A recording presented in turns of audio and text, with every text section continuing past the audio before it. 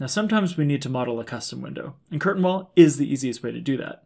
My name is Jesse Dom. I'm a practicing BIM manager teaching you Revit for free. Subscribe, and let's dive in. What we're going to do is go to the ground floor. Open up this elevation by double-clicking on the elevation head. Now we're going to hide this bit of fascia. All we have to do is click on that and go hide element. Now I'm going to draw some lines. So I'm going to go DL. These are just detail lines. They'll only show up in this view. And I want to create an offset of 400. So I can start drawing in this corner, right underneath our soffit. And in this case, I want to zoom in quite far because I want to draw exactly on the right location. I'm going to hit the space bar because it was drawing it up on the top left. So I'm going to hit the space bar, now it's drawing it on the bottom. I'll go to that point and come down here, draw to that, and draw a new one. If I only hit escape once, and make sure I'm right on that end point, hit the space bar to flip that. Now I can trim these. I'm going to draw a detail line down here, change this offset to 200, draw it down there, and straight back up. Now I can select that and delete. Now I've got the outline of where these windows are going to go. Going back to the ground floor, I'm going to start drawing some curtain wall. And it doesn't really matter where I actually draw it, but I'm going to click on wall, come down here to curtain wall, and we're going to use the curtain wall storefront. If we go edit type, we can look at the border types of the mullions, and we can set a couple of these. Now, I'm not sure if I pre-set this up, but rectangular mullion, 50 by 150.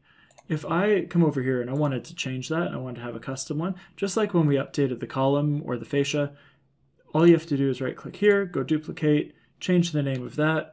I'm going to undo because I don't need to.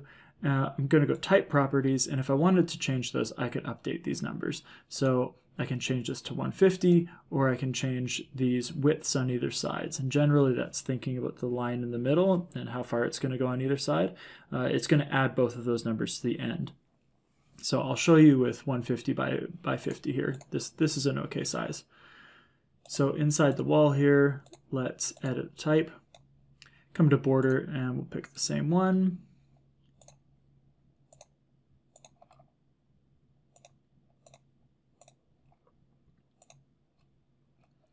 And we're going to leave the interior ones for now because I want to show you what's going to happen when I make it. Yeah, that's all good. So right now our unconnected height is 8,000. It's going to be really tall, but it doesn't matter too much. Let's just make this 3,000. I'm going to hover over the wall center line and then hit the spacebar so that the glass is being drawn on the outside. And then I'm going to get this little warning that says highlighted walls overlap. It's not a bad warning. It's a good thing to pay attention to, but as soon as you click somewhere else, it's just going to disappear.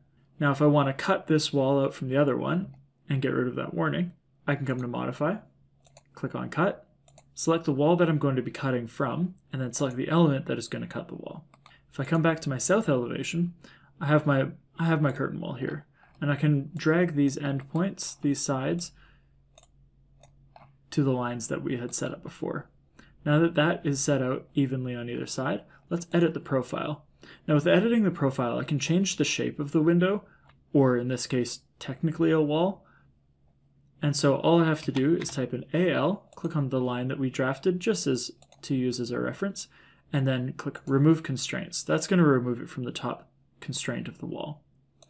Now, if I accept that, I have a nice window. Now these lines in the middle, these are curtain wall grids. If I go back to the Architecture tab and click on Mullion, I can place mullions on top of grids. Right now it placed it on both sides of the grid. If I wanted to only place it on one side, let's undo, and then let's pick Grid Line Segment, and I can place a mullion on specifically that piece of grid. Now right now the segment is breaking up this piece of glass into two different pieces. So if I go Add or Move Segments and click on this one, it now leaves this as one entire piece of glass. Let's say I wanted to add a curtain wall grid just over onto this side. I can click here and go All Segments, and it'll cut it all the way across. Let's undo that, and let's click on one segment. I can place that down there, and now if I come back to Mullion and put the mullion on, now we've got two different pieces of glass going on. To select that mullion, I can tab my way through and get back to that curtain wall grid. Right now it's pinned, so if I unpin it, then I can move it around. Let's change this to 1500. Right now it didn't like that because these are overlapping with each other. Let's change this to 2000. I have my curtain wall. I can tab till I can select it, and I can use this mirror tool. If I click on the draw axis, then I can pick this top point, go straight down at a 90-degree angle, and it'll completely mirror that window right beside each other. All we have to do is use the cut tool, select the wall, select our window, and there we have it, a curtain wall. One more thing that I can show you is when you click on this mullion, if you wanted to change the draw order, you can click on this little toggle. I'm going to do that with this other one and this one because I want the bottom to be consistent. I can click on either side of those and that. Now what I can do is I can select all of these things. I can use the filter. I can check none, and I can come down to lines, thin lines. Click OK. I don't need these lines anymore, so I'll click delete. Let's select our temporary hide and isolate and click reset to bring back our fascia. Select save.